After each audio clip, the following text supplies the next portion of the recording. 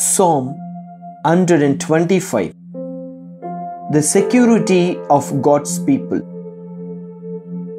Those who trust in the Lord are like Mount Zion, which cannot be moved but abides forever.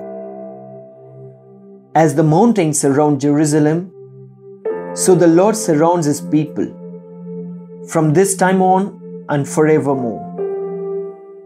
For the scepter of the wickedness shall not rest on the land allotted to the righteous, so that the righteous might not stretch out their hands to do wrong.